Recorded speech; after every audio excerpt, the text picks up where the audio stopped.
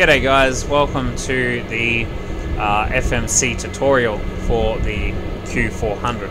Alright, so now I've got the FMCs on both sides here. Alright, and I have the FMC just opened up so you can see what I'm doing. Alright, so first off you want to accept the FMC, okay? Now you want to go, so I'm going to use an old flight plan, okay? Once you have accepted, you want to start putting in the fuel, okay? Now these things you'll have written down from your flight plan, either from SimBrief or whatever carrier you're using. So certain numbers need to be found, alright? Now I have plenty of live streams and other things of where you can find these things and where you can do certain things. Alright, so 0 fuel weight. For this particular flight that we used was 25247. Enter. You don't need to worry about the cargo and packs at all.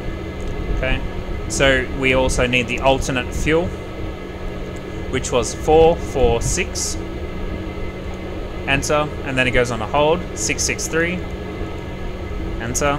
The extra fuel that you're going to be using in your contingency plan, 259, and then it will calculate the reserves.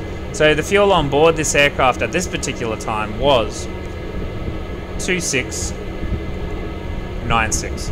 Now to make sure that that is exactly the same, you go down and check the fuel the fuel stats on the fuel page to make sure that it's correct. It's not going to be correct because I haven't set the aircraft up, but this is just the FMC tutorial.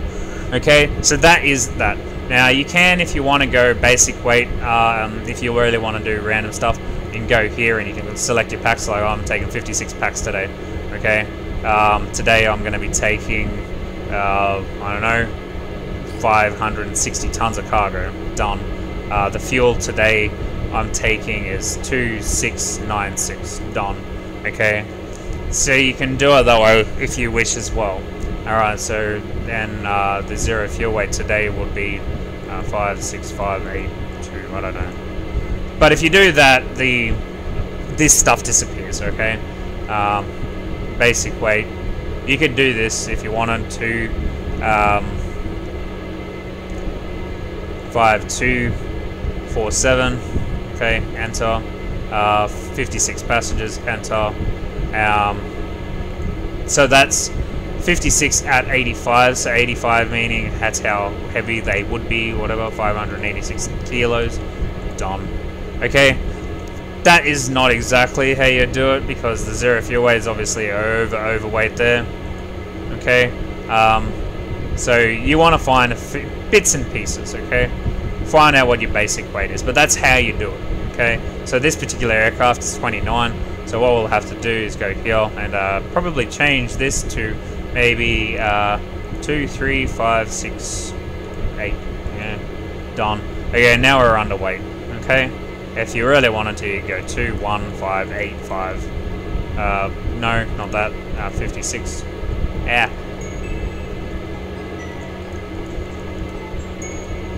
Alright, so there we dropped under. Sorry about that annoying alarm. Oh, my TV's turning on too. 5 AM, guys. Mute that. Okay, so basically that's how you set that up, okay? And then this page will all set up when you do the flight plan. No need to worry about that. Those parts there, okay, that's the fuel flow and used and not used and all that sort of stuff. And a few other bits and pieces there. Okay, so that's how you set that page up. Now the flight plan, you can do it one of two ways. You can manually set it up with your flight plan, or if you have SimBrief, you can download it straight into the aircraft. Now I have quite a few flights here. Excuse me. Now the flight that I used was this one down here, number 8. Okay, so we put this one in, and there you go. Okay, so now this should be filtered out with all the stuff that we need, and here. Alright, so we are going to take off from this particular airport from 33, I believe it was. So that's how you find the runway.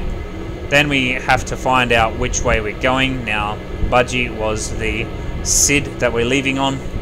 You got to find out your SID. You got to find out the runway for that SID, which there is only one. Then making sure you click enter again. I do it twice just to make sure, otherwise it does not go into the thing. So that's all set in there, ready to go. Then you go to the arrival, and we are arriving on 1/2/19. I'll just pick one for the sheer sake of it. The start today, because we're coming from the north, was Kevy. Then we're gonna pick 1 again, okay, and then we're gonna pick the ILS, okay. I always use Z, and we come in on the transition of Glen. Double click or click and flight plan, enter. Now you'll see that there is a few links there. Okay, so those links we get rid of, okay, by deleting. What you want to do is make sure that you don't have double ups as well. There's always a double up like there. We get rid of that one. Making sure there's another no more double ups. Get rid of that one. Okay. And there we go. These 2 links, do not get rid of them. Therefore, you'll go around if need be. Okay, you'll need them. All right. So basically, that is it for the FMC. All this perf page will start when you get up in the air and all that sort of stuff. The ETA, ETE, the GS, ground speed, tailwind, whatever you got behind you, all that sort of stuff. Fuel on board, endurance, all that. Perf page you don't worry about in this particular aircraft. Not that you can touch anything anyway. There is a few things that you can touch, but all this stuff is automatic. Thank God. Whereas the 737 is not. Okay. So that's that page. This is the tuning page that I was telling about, that you can change particular things on the radio. Alright, you can also go to menu on every different thing. Okay, so this here is a really good thing. So if you're on the fuel and you're working in kilos and you don't know what kilos are, or you're working in kilos and you don't know what pounds are, I can click here and find out what 500 kilos is. Alright, I'm going to find out what 500 kilos is. In pounds, gallons, imperial gallons, and in liters. Very good aspect right there if you really wish. Okay, now by tank and by total, so I always use by total. Done. Okay, average packs weight by total. Okay, whatever this is, let's have a look. Done. Okay, so that's by tank. So the average weight of a human, we can also, like, I'm just going to Google this.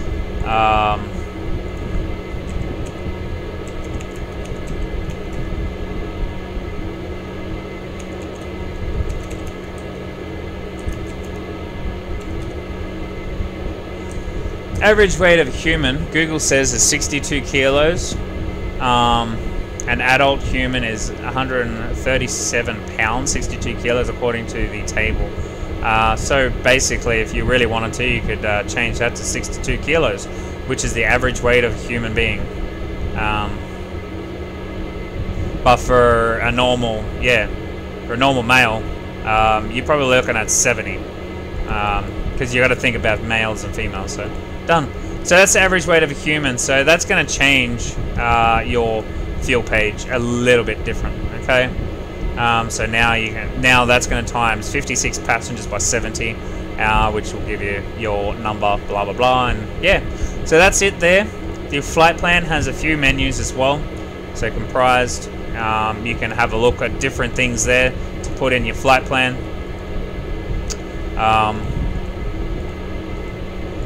You're going to have clearances, positions to waypoints, all that sort of stuff. Depart, delete flight plan.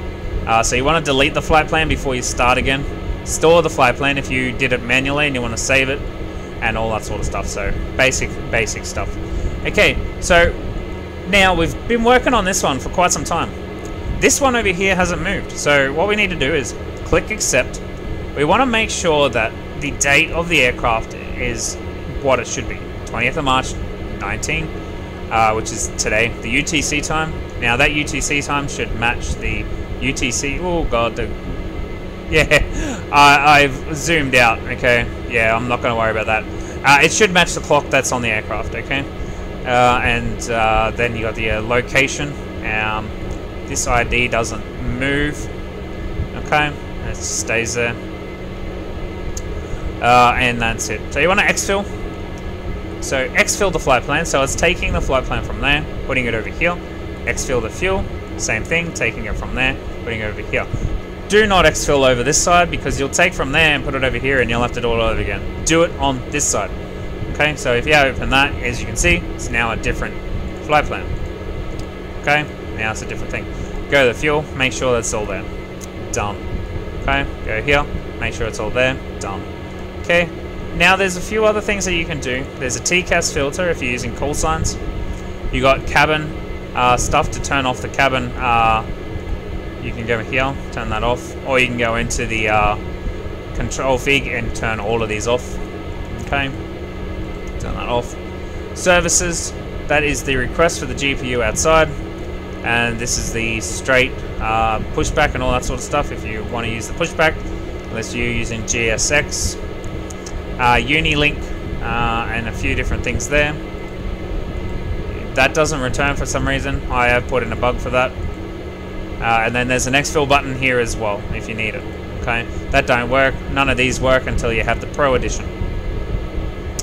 The next thing is the navigation. Now I have done this in my streams before, but I'll have a quick overview on that. A few different things there. Okay, so you got your approach here for runway 1. You can select your heading for runway 1, which we know is 1006. For the heading, that's a heading select. That's for the approach. We have a message here, no intercept. Okay, that's not a big deal. Alright. So that's your approach into the airfield. You click on that and you can set it all up for the airfield. Maneuver, this is for different things here. So approaching, POVR, OR, VOR, and you also have your, if you want to do holding and all that sort of stuff. Now you'll probably be doing it on yours, not on theirs, or whatever side the aircraft you like flying. Okay, now there's different things. So if I want to hold, say at this one here, smoking, or whatever the actual hold is, left or right. Okay, you change this by using the R or the L. The time, if you want to find out how long you want to do the time, so 1 minute, 2 minutes, 3 minutes, whatever. I just keep the distance, which is 5.0 nautical miles, the ETA, until I get there and all that sort of stuff. So then we can click hold. Okay, so VNAV. To find out a VNAV for a particular flight, now we don't have it here.